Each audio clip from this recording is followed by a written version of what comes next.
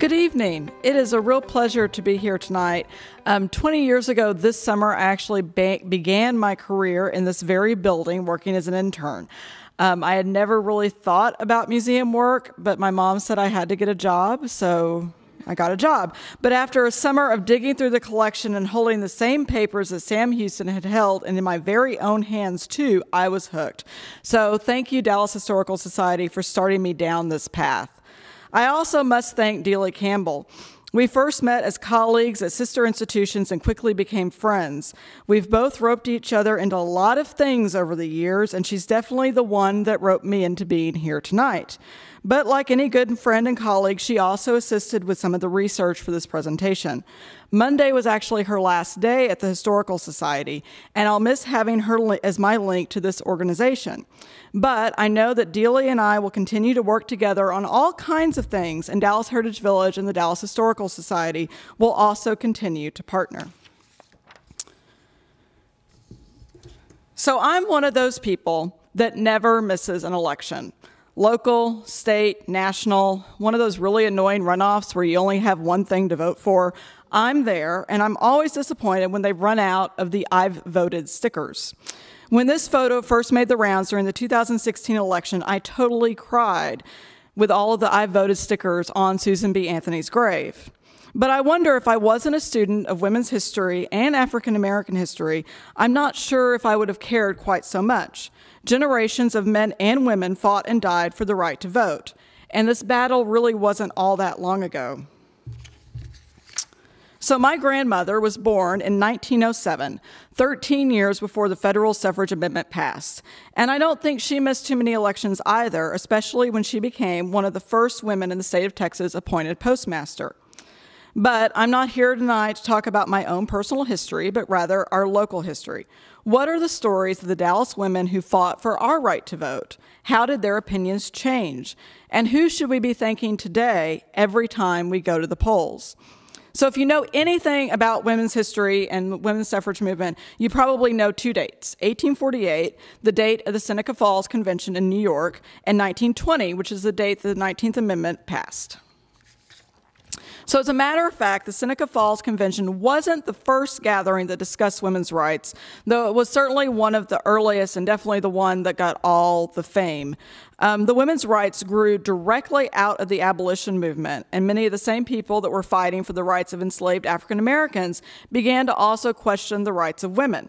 In fact, Frederick Douglass was there at Seneca Falls in 1848. Today, if we remember any names at all, it's most likely Elizabeth Cady Stanton and Susan B. Anthony, but there were many, many others. This movement grew very slowly, with organizations forming primarily in the more densely populated areas of the United States, so the East Coast. But as the nation expanded, these women also headed out to the frontiers. They went on speaking missions. They traveled all throughout the country speaking about the rights of women, trying to grow the movement, but they never quite made it to Texas. During the Civil War, these activist women shifted their focus to the current crisis. But when the war ended, the conversation about women's suffrage picked up again. At the same time, movement leaders began to shift that origin story of how things got going in an effort to align with the current mood of the country towards unification and reconciliation. The connection with abolition was de-emphasized and sometimes completely erased. The movement split for the first time, but not the last, over the 15th Amendment. Suffragists wanted the amendment to enfranchise both women and African Americans. Abolitionists didn't want to risk African Americans not having full citizenship rights. Oh, went ahead. Oh, well. Here in Texas, there are attempts to get women's suffrage included in the 1868 Constitutional Convention and again in 1875. Both efforts failed. An organized suffrage organization didn't form in Texas until 1893. So why did it take so long?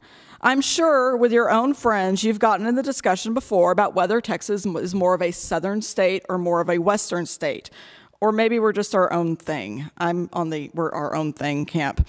On the suffrage question, though, we are decidedly Southern. In general, the suffrage movement was very slow to come to the South, in part because of its origin being inextricably tied to African American rights. Some Western states, though, were very quick to give women the vote. For example, Wyoming gave women the right to vote in 1869. In Texas, there were a lot of reasons to suppress the vote, including disenfranchising Hispanics. The women that most needed the right to vote didn't have the time to fight for it, and the women that had the time to fight for it were fully aware of the implications of allowing more people to vote. However, that 45-year gap doesn't mean that Texas women weren't fighting for their rights in other ways. Consider someone like our very own Sarah Horton Cockrell. So most of you have probably heard of Cockrell Hill, which is just south of here. She and her husband, Alexander Cockrell, came to Dallas County in 1847. In 1852, they moved to town because Alexander had just bought out John Neely Bryan for $7,000. The Cockrells now own most of Dallas. Once they got to Dallas, Alexander realized one of the big things hampering Dallas's growth was the lack of a bridge over the Trinity. You know, the Trinity River just keeps coming up over and over again. He formed the Dallas Bridge and Causeway Company, which also included a sawmill to build the bridge. Sarah kept the books and was somewhat involved in the management of the company because she was literate and her husband was not. This really came in handy in 1858 when Alexander was killed by City Marshal Andrew Moore. The circumstances were unclear, and there was a trial later at which Moore was acquitted. There are many differing accounts, but one thing is known for sure. Moore owed Cockrell some money, and Cockrell was trying to collect that day.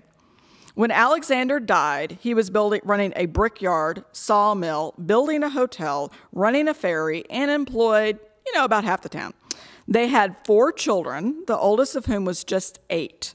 Sarah quickly assured her employees that the businesses would not close, even though no one believed that a woman could actually manage all of those various business interests. And then she got to work. So the St. Nicholas Hotel opened in 1859.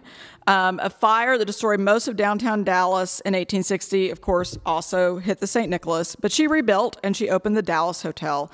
In 1860, she began work on an iron bridge over the Trinity, construction of which was slowed by the Civil War.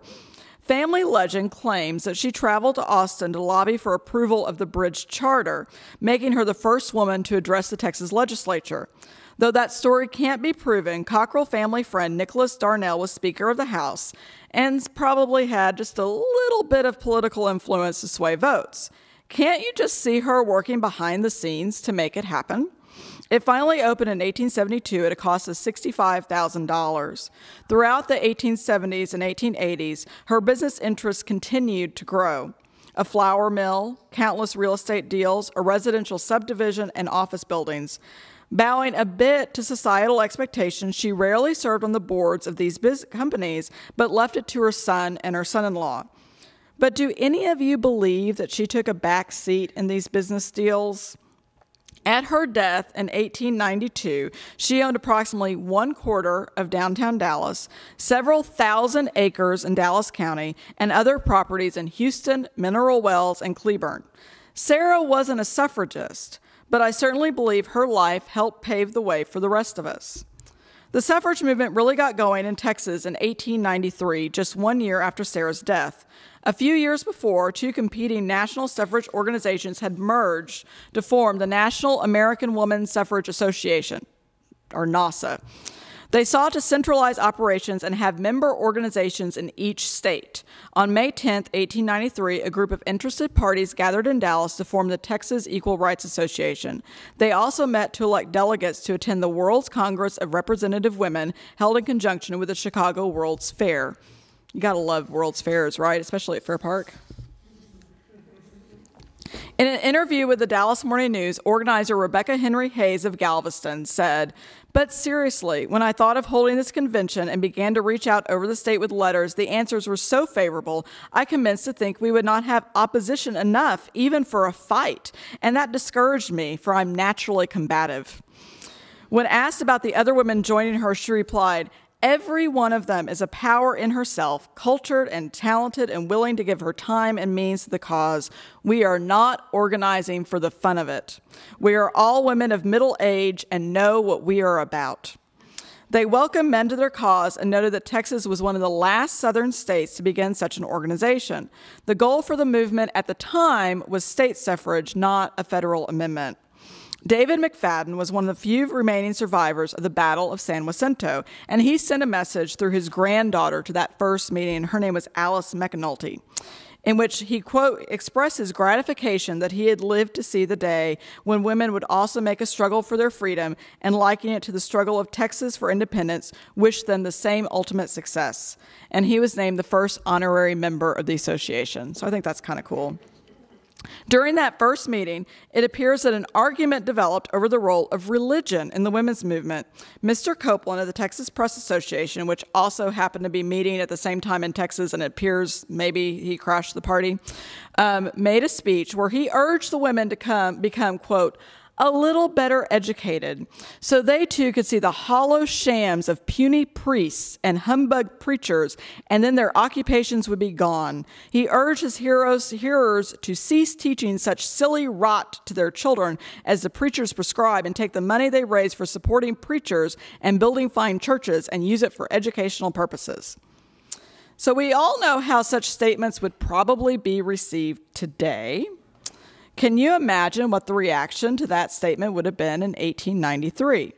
Many people, at least according to the newspaper article, ironically, mostly men, agreed with him or argued with him, but this turn in the conversation likely impacted the growing movement, and Rebecca Hayes got her fight. 2 weeks later, she wrote a letter to the Dallas Morning News stating point blank, the organization is non-sectarian. It has no war to wage on religion, church, or kindred societies. She also pleaded with the readers to only judge the organization by its official declarations. An additional defense was written by the recording secretary, Margaret Watson, and published on June 6th. Though the records are silent, I feel comfortable in assuming that this new organization got a flood of hate mail in those first few crucial weeks. That fall, about 300 women attended a Congress of Women during the state fair. Large conventions during the state fair continued in 1894 and 1895, but by 1896, the Texas Equal Rights Association had ceased to function. So a split over whether or not to invite Susan B. Anthony to speak in 1894 led to Rebecca Hayes being ousted from her office of president. The argument against Anthony echoes some of the reasons why Texans were hesitant to get involved in the suffrage movement in the first place. They felt that the South had to be treated differently when it came to women's suffrage. An upcoming national convention in Atlanta had everyone worried, with some key leaders, including Frederick Douglass, yes, he was still alive in 1894, refusing to travel to a segregated state. Rebecca Hayes argued, let all women and friends of the movement in the North delay the Southern Crusade until after the Atlanta Convention. So basically she's saying, hang on until we see how Atlanta goes, and then maybe we can keep moving forward. There they could meet the Southern ladies and obtain a true insight into the situation. Afterward, their visits to the South could be made with a full understanding of Southern character and Southern womanhood. Others were worried about whether the crowds would treat someone like Susan B. Anthony fairly, and ultimately they chose not to take the risk. Whether it was the new leadership, the split over inviting Anthony, or the fact that Rebecca Hayes was no longer in charge, the organization quietly faded away. During the surge of activism, several prominent women spoke out against suffrage. Some of you may be familiar with the name Mary Craig, who has a class in her name that meets still today. In 1894, she wrote a lengthy editorial about her own opposition to suffrage. She wrote in part, my main opposition to women's suffrage is that it will break up the home upon which every institution of our land, church, state, all depend. One suffragist remarked that women's voting did not necessarily lead to results, have proved to the contrary. Women in boarding houses are bad enough, but women in public office? This means worse ruin than Eve's loss of paradise. The need for women to be at home was a very common anti-suffrage argument. Historians like to talk about separate spheres. Men were in the public sphere, doing business, making laws, and all those things that keep a society going. Women were in the private or domestic sphere, taking care of the home and children. They didn't need to venture into the public sphere since their husbands, fathers, and brothers would take care of everything. And, as the men argued, they actually had more power than them since they raised the children and provided a safe home for their men to return to. Craig also lifts up the primacy of the role of being a mother. She writes, quote, "To be the mother of one successful man, if counted down the ages, would mean many more good votes than her individual ballot." I had no idea, did you? However, when the next evolution of the suffrage movement emerged in 1913, Mary Craig was a charter member of the Dallas Equal Suffrage Association. She had come to see the vote as the right response to changing times, especially for those women that were working in the public sphere. She had realized that not all women had the protection of men, and so therefore perhaps they needed the vote so they could take care of themselves. The Dallas Equal Suffrage Association formed in 1913, just before the first state suffrage convention in almost a decade. In just 6 weeks, almost 150 women joined. Their requirements for joining were rather broad. In a November article, they encouraged all women who are interested in the equal rights of the sexes are invited to join the association and become identified with the movement, whether they care to do active work in the movement or not. So I guess they just wanted their names? I don't know. They put them to work later, don't worry. So beyond membership, organizational efforts really focus on the State Fair of Texas. They made plans to host a booth throughout the entire run of the fair under the auspices of the Texas Equal Suffrage Association. They determined to make this a comfortable and inviting place for women visiting the exposition by furnishing it with a desk, chairs, and attractive conveniences. Free literature regarding the cause will be distributed every day, and souvenirs of the Dallas organization will be given away. The focus was clearly on charm, not necessarily politics. They also declared October 23rd as Equal Suffrage Day at the fair. More than 300 gathered to hear speeches by Mrs. W.E. Spell of Waco, Vice President of the Texas Equal Suffrage Association, and she's in one of the pictures that's in the exhibit, as well as other suffragist leaders, including Miss Kate Gordon of New Orleans. Using the fair as a prime opportunity both to reach potential new supporters as well as connect with suffragists throughout the state, their work continued. They basically had a big conference every year during the state fair where all the women involved in the movement could get together along with all of that outreach work. In 1915, they used the coincidence of Equal Suffrage Day as also being Traveling Man's Day or Salesman Day. And vowed to get an equal suffrage badge on every salesman attending. Later, the Dallas Times-Herald reported that with a diplomacy that would make England's cabinet sick with envy in getting a Votes for Women badge on every traveling salesman, the highways and byways are golden with the admonition of the cause. The other funny thing is one of these big days for the state fair was also Texas OU Day. And I was just trying to imagine like the Texas OU crowd and the suffragists together at the state fair. I'm not sure how that went. The paper did not mention that. And maybe the Texas OU crowd was nicer in 1914. I don't know. As great of an opportunity as the state fair provided, the greatest opportunity for the suffragist cause came with the United States' entry into World War I in 1917. Unlike previous wars, women during World War I were more active and directly involved in the war effort. Large marketing campaigns quickly began to encourage women to practice economy at home, as well as get involved in various fundraising efforts and bond campaigns. However, this inclusion was still limited to what women often did at home or in her existing social circle. For many Dallas women, their war work was centered in their club work. When the war broke out, these clubs quickly and easily shifted into war work. Many of these groups consolidated their efforts in order to be most efficient, forming the National League of Women's Service. They, and later the City Federation of Women's Clubs, combined to educate women about food conservation, register women's skills for possible war work, and sell war bonds. Women were already connected in a way they hadn't been before through those clubs, which enabled them to move quickly once war was declared. Their involvement in World War I was unprecedented, but it would not have been possible without that existing network of clubs.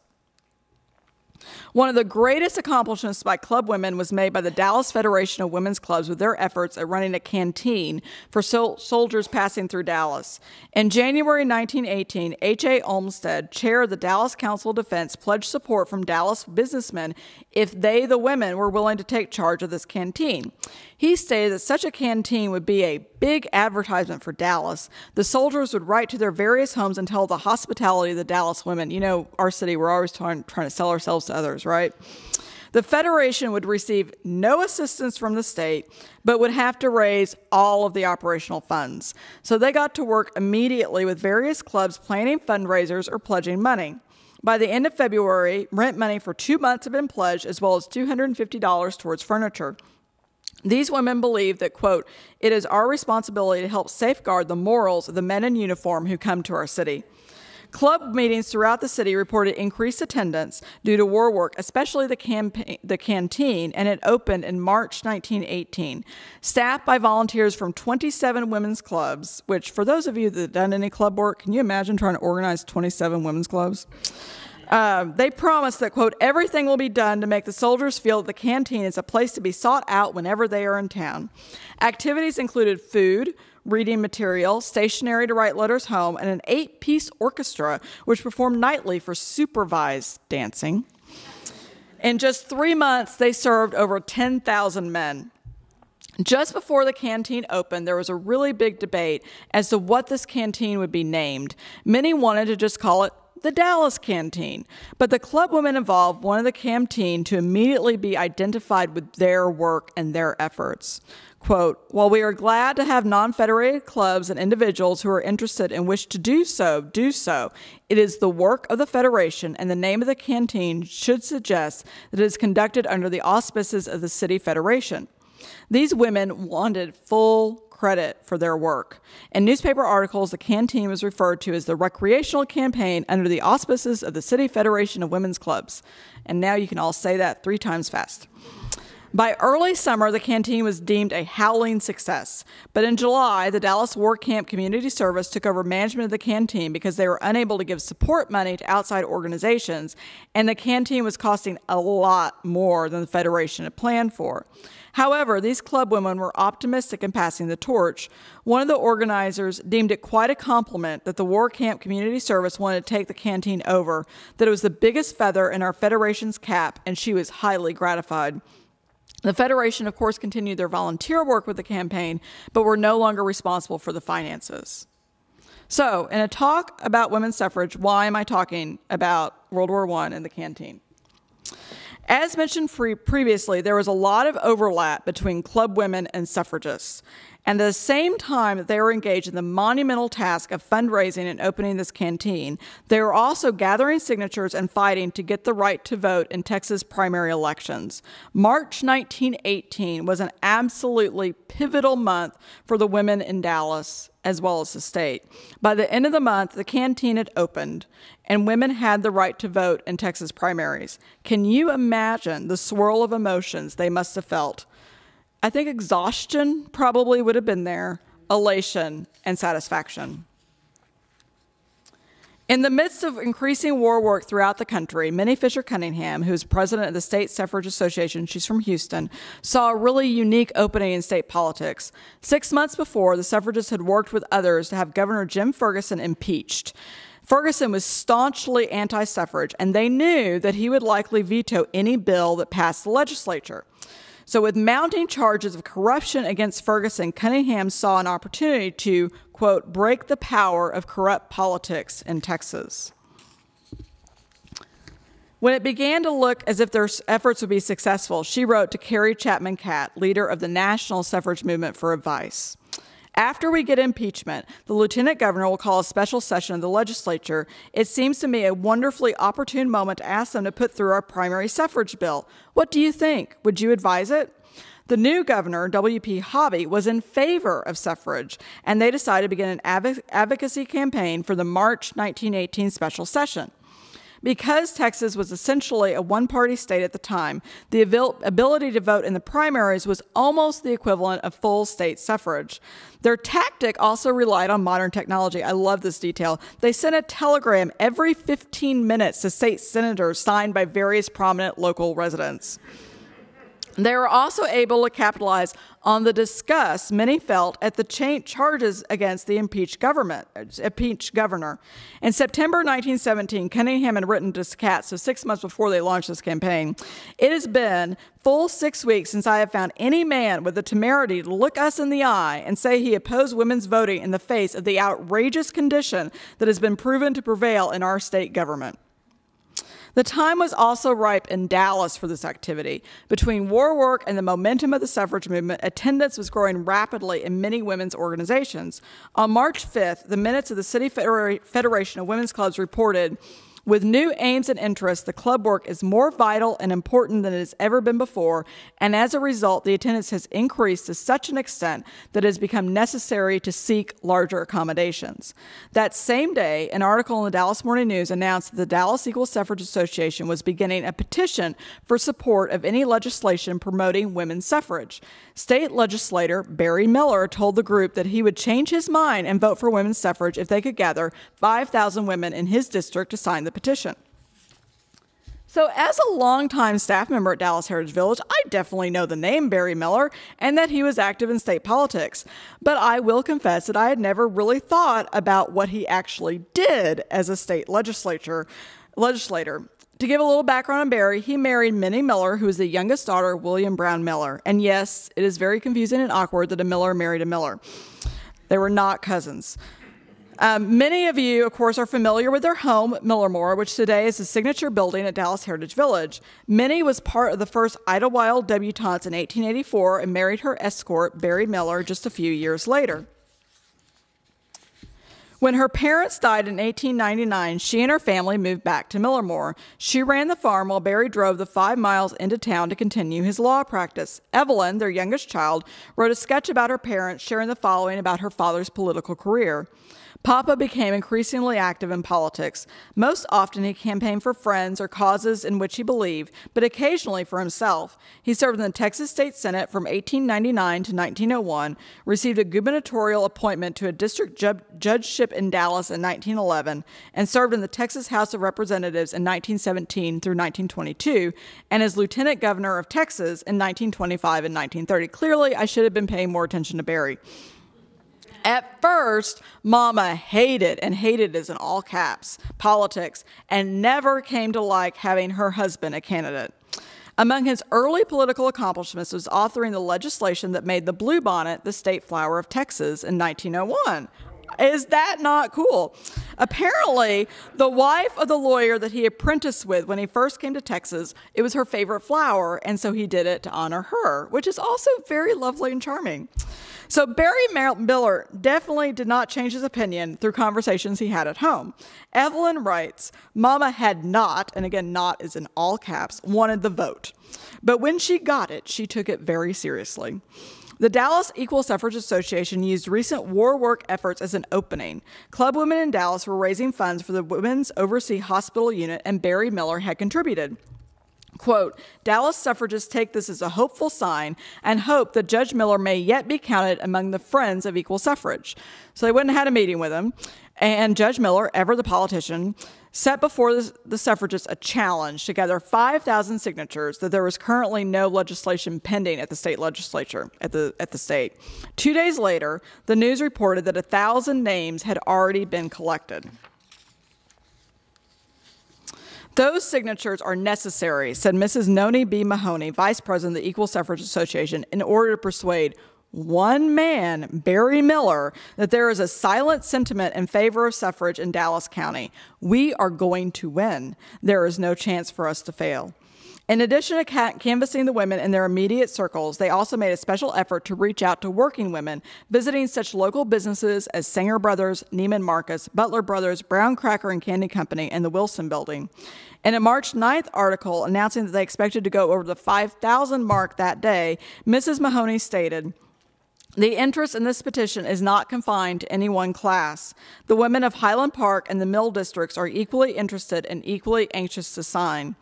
Anecdotes about the signing efforts include a mother who had 5 daughters working in the factories who believed that their working conditions would improve with suffrage. Another woman, age 70, brought in a petition with over 200 signatures and then apologized. I would have got a good many more, but I happened upon so many of my old friends that I just had to stop and chat with them for a while. We've never had that problem, right? By March 10th, they had reached 8,000 signatures. And that's when she headed to Austin with a suitcase full of the petitions to present to Barry Miller. Upon their success, Mrs. Mahoney declared, "The suffragists of Texas welcome the support of Mr. Miller. The suffragists accepted Barry Miller's challenge and have shown what they are capable of doing, but they refuse to accept any more such challenges to unproductive labor. They cannot spare any more time from war work." Remember, at the same time that they're gathering thousands of signatures from all over Dallas, they are also trying to open a canteen to serve traveling soldiers. And that link between club work, war work, and suffrage work was deep and powerful. And it was a link that was often acknowledged during this time period. This isn't one of those cases where historians are looking back and go, oh, look how this is all connected. Few years before, Pauline Periwinkle, well-known clubwoman and Dallas Morning News journalist, wrote, "Women's clubs everywhere have crossed the Rubicon, dividing self-seeking from the world's work. It would be hard to find a band of women nowadays content solely with filling up on literary pablum, whether represented by hardtack or syllabub, the classics or current fiction. Nowadays, when women meet and asked, 'What is your club doing?' the answer expected is not, 'We're studying French history and literature,' but 'We're establishing free kindergartens,' or 'We're working for civic improvement,' etc. Even in states southernmost in feelings and sentiment snaps its fingers at geographical lines, it is no longer considered unwomanly for women to take a good-sized dish in municipal affairs." On March 15th, just a few days after Mrs. Mahoney delivered 10,000 signatures to Barry Miller, so they got twice what they needed in a week, the House voted 84-34 to give women the right to vote in primary elections. Because the timing of the vote was a bit of a surprise, only a few suffragists, including our old friend Minnie Fisher Cunningham, were in attendance. Though there was some debate, no one really doubted that it would pass. A few argued that they should wait for a federal amendment so that the question could be taken to the people, but as Representative Canales said, if the women are so anxious to have this right that they would rather have a half measure than a full measure, let them have it, and let them take the full responsibility for the same. Within a week, the bill passed the Senate with a few amendments, went back to the House, and was signed into law on March 26, 1918. In a letter to Carrie Chapman Catt, Minnie Fisher Cunningham wrote, "When the final vote was taken, we rose to leave the gallery of the House, and when the men saw us, they all stood up and gave us a perfect ovation, cheering for some minutes and calling for a speech. It was a surprising and greatly appreciated tribute to the work that the women have been doing." But there was no time for rest or celebration. The war was still on, and now these newly enfranchised women had to register to vote. As Mrs. Jelonic, president of the Dallas Equal Suffrage Association, said to the news, "The members are too heavily engaged in war work to stop for a celebration. We are too occupied with helping the Red Cross and promoting the gardening campaign to take time for a public jubilee, and we think it would be unpatriotic to cease this important work to rejoice over something that benefits ourselves merely." With a primary election looming on July 27th, there was only a 17-day registration window, and yet 386,000 women from across the state of Texas registered. There were some counties where more women were registered than men, which I think that's kind of amazing too. Dallas suffragists declared themselves unconcerned with getting their fellow women to register after the success of the petition drive just a few weeks before. They set up a committee to call everyone that signed the petition, and when it came time to register, booths were set up in key department stores as well as the courthouse. They also began actively campaigning both for Governor Hobby, who of course supported suffrage, as well as Annie Webb Blanton, who was running for the state superintendent of public instruction. She ended up becoming the first woman elected to a statewide office in Texas. As part of Blanton's campaign, she visited the Dallas Federation of Women's Clubs in early June, and her visit sparked a reinterpretation of the club constitution. There was a rule already that allowed clubs to participate in politics as one unit, but no provision allowing campaigns to seek support from individuals through those clubs. As the minutes pointed out, since women are becoming political factors by their enfranchisement, it is necessary to deal with political questions. These clubs have been active politically for years, and yet the vote opened new doors for the clubs and its members. The clubs themselves responded in a variety of ways. The Texas Federation of Women's Clubs created a political science committee as early as 1912. In 1914, there was a strong push at the state level for all of the delegate member clubs to begin a civil service reform committee. Mrs. Averill, in her speech, urged the delegates to do this immediately and let this be a body alert for opportunities and emergencies. You cannot turn in any direction to try and better things without becoming linked with government.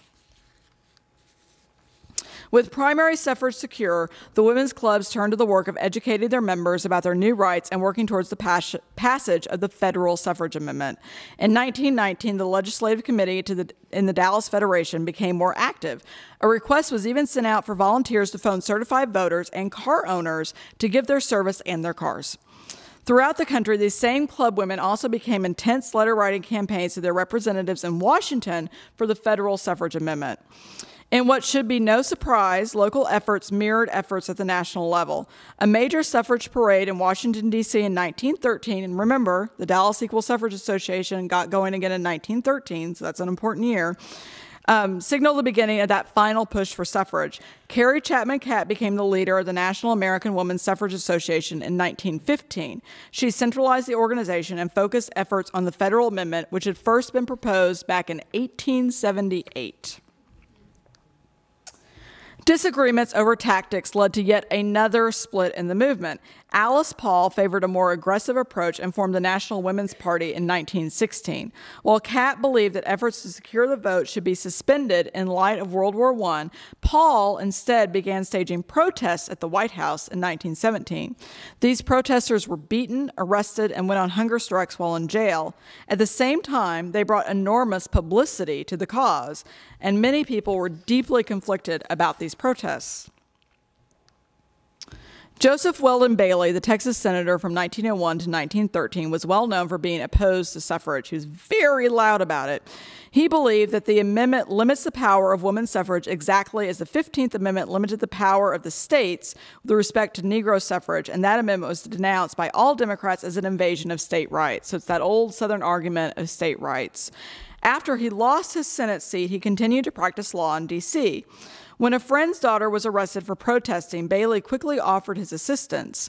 As he wrote, "I am, as you know, strongly opposed to women's suffrage, but I am still more strongly opposed to oppression in every form, and I know the history of the world well enough to know that when the officers of the law deliberately deprive people of their rights because those rights do not happen to be exercised in a way to please the officers, we are reaching the end of a free government."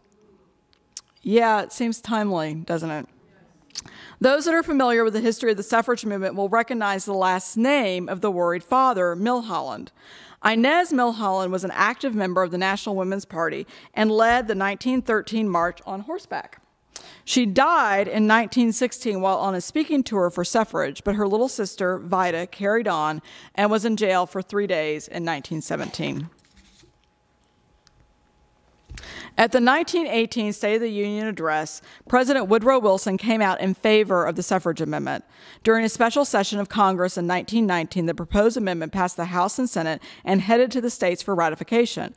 Texas was the 9th state to ratify and the first Southern state to do so. In Texas, the amendment passed fairly easily despite some recent losses. In May 1919, a state constitutional amendment had failed in a popular vote. The proposed amendment had two provisions. One thing they're voting on, but two very different things that are in there. One would allow women to vote, and one would disenfranchise resident aliens. And again, very prominent, timely topic. Ironically, since this was a special election and not a primary election, women could not vote.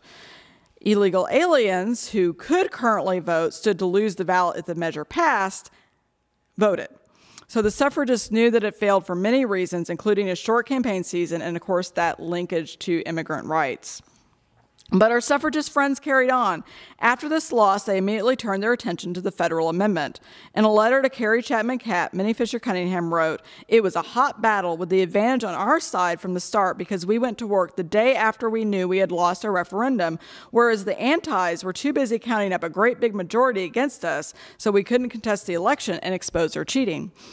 In a June 12, 1919 article, our old friend Barry Miller is quoted as saying, "I do not expect any great opposition to the ratification of the suffrage amendment." He had become increasingly involved in the movement, including serving as chairman of the Men's League of the Dallas Equal Suffrage Association. So talk about a shift. He presided over multiple meetings and rallies in the spring of 1919. There's all these stories of him traveling all over North Texas giving speeches in favor of suffrage. When it came up to vote in late June, Miller successfully stopped 2 attempts to force the issue to a popular vote, and the amendment passed the Senate and was ratified on June 28, 1919. As Cunningham wrote to Catt, "I lived a million years while they were voting." This time, the suffragists planned a party, though they decided to wait until the legislators returned to Dallas so they could join in the fun. So Tennessee was the final state to ratify the 19th Amendment on August 18, 1920. Governor Hobby issued a declaration a few days later highlighting Texas's passage of the primary law in 1918 and being the first southern state to pass the 19th Amendment. And in typical Texas, we're always the best, right? He also wrote, "It is but just, therefore, to claim for Texas the credit for leading the way and making it possible for 17 million women to vote in the general election of 1920. Furthermore, he declared September 4th as a holiday to honor the indomitable spirit of American womanhood." But the Dallas suffragists weren't interested in celebration. Keeping their eye on the work, Mrs. Mahoney declared that there would be no special celebration in Dallas that day. She told the News, "I am sure the women of Dallas and of Texas regard the victory of last Saturday over former Senator Joe Bailey," remember Joe, "in the race for governor as the greatest celebration possible at this time." I love that it's like they're driving a knife in. "And so far as I know, there is being planned nothing to take its place, since Mr. Bailey has long been regarded as one of the principal opponents of women's suffrage by his taking fees in cases against the cause. The women of this state consider it their victory over him." That statement is a pretty clear indication that these women have certainly learned how to play the political game. Today, we live in a world where it's sometimes hard to be optimistic about our political system. No matter the current situation, I've always taken great comfort in history. Corruption, double dealing, self-interest, bribery, and lies, it's always been a part of our political system. But we've also always had people that have fought for the rights of others. As we get ready for another election cycle, one that I'm sure will be vicious and contentious, remember these ladies and men who fought for your right to vote. So now let us applaud people like Minnie Fisher Cunningham, Isadore Calloway, aka Pauline Periwinkle, Barry Miller, Noni Mahoney, Mary Craig, and also let us applaud ourselves for caring about these stories in the first place. Thank you.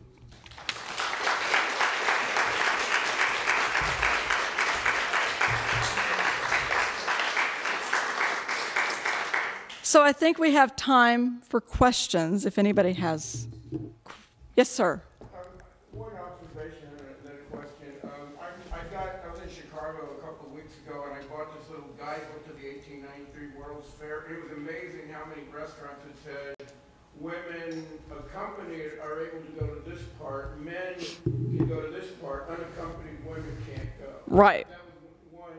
The other one was, I've read a lot that the temperance movement, because women were home while their men were out getting drunk, and then they couldn't get a job and they'd be starving. Right. The temperance movement was tightly interwoven. Yes. Yes, and I'm up here as an expert, but I'm not an expert. The temperance movement, the Women's Christian Temperance Union, was very closely connected with the suffrage movement, but a lot of that was earlier, so like in the 1870s and 1880s. So keep in mind, Texas was not super active with the suffrage stuff until the 1890s. So by then, again, I said there were splits. there were many splits, and one of the splits was between the Women's Christian Temperance Union, and they kept having disagreements about, do we go for state rights first? Do we go for a federal amendment first? Or is our goal getting the vote? Is our goal equal rights for all? They kept having, so the movement itself, part of the reason why it took so long is it kept doing one of these things. So yes, they were very closely linked. In my reading, what was happening in Texas, the leaders of the temperance movement did not really come up much. I think that was more of a slightly earlier East Coast, Ohio, the more settled areas. So, yes, sir. Three quick questions. Okay. Do you have any sources besides the Morning News, the Times Herald? Second, are you working on an article or a book? And third, did you ever discuss suffrage with your grandparents? I did not discuss that with my grandparents. My parents are here. I did not discuss. My grandmother died. The grandmother that was in there died when I was 13, and so I did not really. When you're 13, you don't ask those questions. Other sources include the minutes of the Women's Federation of Women's Clubs, which is held at the Dallas Public Library. The letter from Joseph Bailey is actually here in this collection at the Dallas Historical Society. The other beautiful thing is Minnie Fisher Cunningham's letters have been digitized by the University of Houston, and it is it was one of those when I found it, I'm like, oh my God, this is the most gorgeous digitization project I've ever seen. And there's some other books that have collected primary sources in one. So there's a great book that was done years ago called Citizens at Last that is kind of a collection of all kinds of primary source suffrage documents. So I did get back into the archives. I've not done research. When you're the director of a museum, you don't usually get a lot of time to do research. And it had been a while since I'd done it, so it's kind of exciting. I'm not working on anything formal. I may do a version of this focusing on March 1918 for the Legacies Conference in January. So I think, did I get all of your questions? Yes? Oh my. I might have missed any comments you want to make about it. I heard in the march, I think it was in D.C., that very ironically they wouldn't let African American women march together. They had to march separately. Right. And I didn't know if you wanted to talk about that. Also, in reading some things, I was always jealous that England had let women get the vote before we did. But then when I started reading about it, it was something like they only let women 31 and older if you were single versus. Well, and they were also like throwing themselves onto racetracks. They were very militant in England too. If you thought, right. So I felt a little better, and I just didn't know if you had anything to comment on that one. And then the last thing is that it was either the great-granddaughter of Sam Houston. Yes. Great-granddaughter. I didn't know if you wanted to. Right. Margaret Bell Houston Kaufman, I think that's all of her names, was very active in the Dallas group and was part of the founding charter officers and all that kind of stuff. And I wish I could have found more information out about her because she looks like a very interesting person. She was also a novelist. And of course, there's the Sam Houston connection. Who doesn't like a good Sam Houston connection? So yes, she was very active. Her name just didn't make it into the paper, but she seems like a really amazing person. The African American stuff is hard because, again, the movement was initially coming out of the abolition movement, and with the Civil War and then the end of the Civil War, the focus was trying to not upset the South any more than they were already upset. And so because of that, and again, this was another schism in the movement, the leaders at the time decided we're just not going to worry about African American women. And that is not to say that African American women were not fighting for the right to vote also, but the main organizations were just ignoring that. And again, you've got the 1890s is when the Jim Crow laws really got going as well. So that's when the 15th Amendment kind of came invalid for a large portion of the South because of all the different restrictions placed on voting. So it's a complicated time, and I'm sure there are women in that group that believe that if we focus on white women rights, eventually we'll get to African American rights. But of course, African Americans didn't want to wait, and I don't blame them. So it is a very complicated thing. And again, I know there had to have been African American women fighting for the right to vote in Texas. I have not found their stories yet, and there may be others that have had more time to delve into this. But those are often hidden histories that really take a lot of pulling. So, did I answer everything? Well, I didn't know if you knew anything about the nuances of partial vote. Right. And, you know, there's a great map in the pop-up exhibit that shows what the U.S. looked like for voting rights for women in 1918. And you can see that there are different states did different things. So some states you could only vote in presidential elections, and that was it.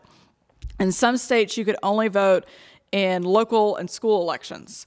And, you know, again, Texas, you know, the irony for Texas is that when the state constitutional amendment was up, women couldn't vote even though they had the right to vote because it was a special election and not a primary election. So again, and we see this today, all of the different permutations of ways to stop people from voting. And it is a thing that continues. And yes, our voter turnout is not good, especially for local elections. I mean, it's horrifying what our local election turnout is. And at the same time, you know, the voter ID laws and the having to carry 2 IDs, those are all different versions of things that we have been doing ever since the 15th Amendment in the 1860s. Oh, all the hands. Christy. Do you know what the population of Texas was when we had that 385,000? I do not. I'm not that good. You use Google. Google instead of Melissa. Back in the back. Do you know if the labor people and socialists in Dallas were supportive of women's rights? I didn't find anything out about that. One of the things that was emphasized in some of the other work that's been done on the women's suffrage movement in Dallas is that we did it in a very conservative manner. So these were club women that were established society ladies doing this work. So I have a feeling there, but I also know, but again, I don't have many details, there were like 13 suffrage associations in Dallas. And so they clearly didn't all join the Dallas Equal Suffrage Association. That was the biggest, and that was the one that threw all the big events. So there may have been some of that in some of those smaller ones, but again, I've not found much about that, you know, and those society ladies probably didn't hang out with the socialists. I'm just guessing. Their husbands probably would not have liked that as the capitalists. Yes?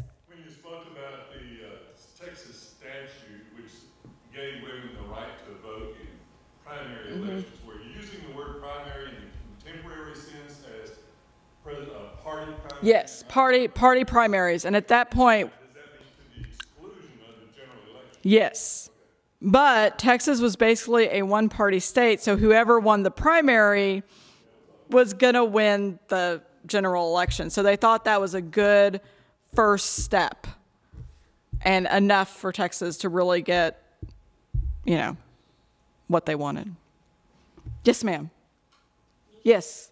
This poll tax, do they have to pay a poll tax? Yeah, most states in the South had a poll tax. Right, most states in the South. And it depends on which state in the South on what the rules were to vote.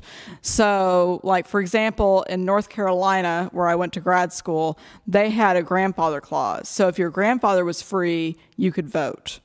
And I spent a summer as an intern in North Carolina at a house that was owned by an African-American doctor who actually had run for mayor of Raleigh in 1919 on an all African-American ticket. And his grandfather was free. And so they found, it was one of those fabulous every historian's dream where it was single family owned the home and they never threw anything away. And so as they were going through stuff, they found Dr. Pope's grandfather's Freedman Papers, as well as his voter registration card. And as far as we know, that's one of the few voter registration cards held that survived, held by an African American. So it depends on the state on what permutation they did, but grandfather clause, poll tax, literacy tests where you'd be asked to do things like recite the entire Constitution, which I can't do that, nor do I have any desire to do that. Spelling tests where it'd be these ridiculously long words. So it just depended on the state on what they did, and that really started in the 1890s. Because remember, in the 1870s and 1880s, there were quite a few African Americans that were elected to political office in the South. And what was happening politically was these working class people were starting to get together and do things. And some other people didn't like that. So I have a second, I'm confused here. The poll tax, did that not apply to everybody? Did it apply to women and African? it applied to everybody. But it was an amount that would not be a big deal for a white wealthy male to pay, but would be a very big deal for anyone that was poor to pay. So it did apply to everybody. You had your hand up earlier. When I moved here from New Jersey 5 years ago, I saw the Women's Museum when I came to the State Fair, and I was very disappointed that there's really nothing in it. Is that right? Yeah. So it closed. The Women's Museum, that she saw the Women's Museum and she was very excited, and it's not there anymore. So yes, the Women's Museum did close. So I was an intern at the Women's Museum the summer that it opened, which was the summer of 2000. I'm sorry, I'm looking at my mother and she's like, don't look at me. I think it was the summer of 2000. And it was open for about 10 years. So I could say things off mic about that. But yeah, it struggled to find an audience, and they also had made some the overhead. Running a museum is really hard and really expensive, and they had not done a great job with their business plan. So the easiest thing to explain part of why they were not able to survive is they, like the Dallas Historical Society, like Dallas Heritage Village, are in a management agreement with the city of Dallas to manage these properties that are owned by the city. And you negotiate that management agreement, and they did not listen to the advice of some of their colleagues.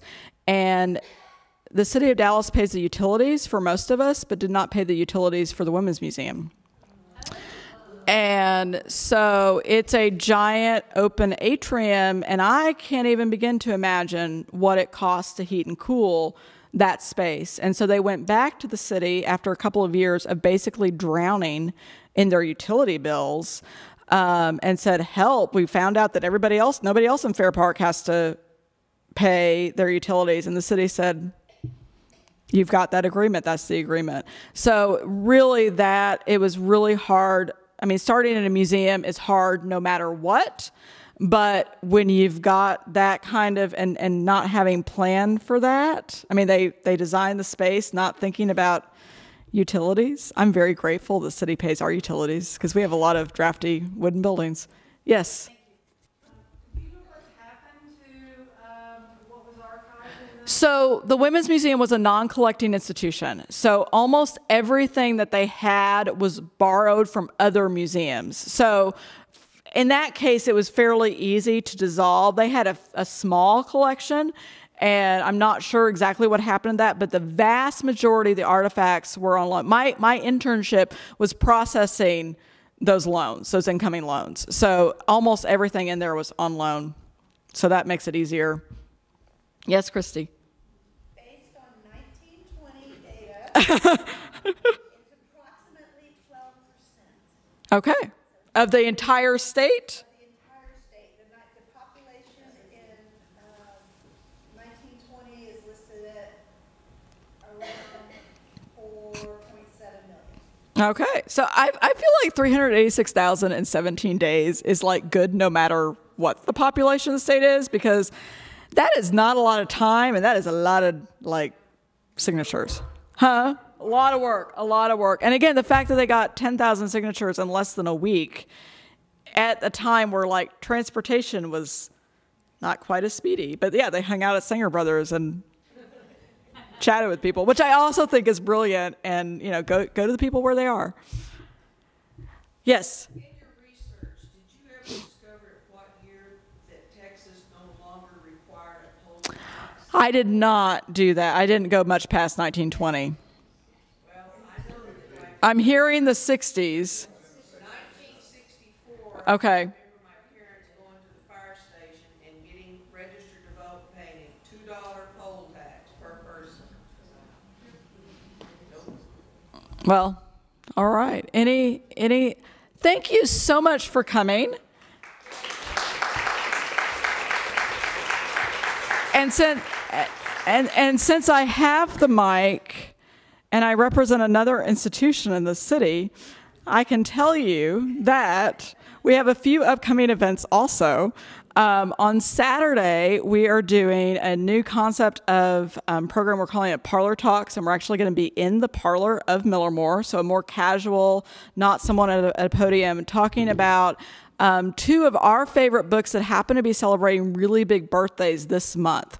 So Little Women was published 150 years ago, and Anne of Green Gables was published 110 years ago, both in June of their respective years. So myself and our curator are going to be in conversation about these books. Spoiler alert, Anne of Green Gables is my favorite book, and it is not my curator's. So there may be a discussion. So that's on Saturday at 2 at Dallas Heritage Village. On Tuesday from 5 to 8, we've got a nonprofit night across the street at Craft and Growler, and we're going to have some Dallas quizzing opportunities. So see what you know about Dallas stuff. And then Old Fashioned 4th is on July 4th. It's a great way to wear out your children so they can take a good long nap and then make it through the fireworks.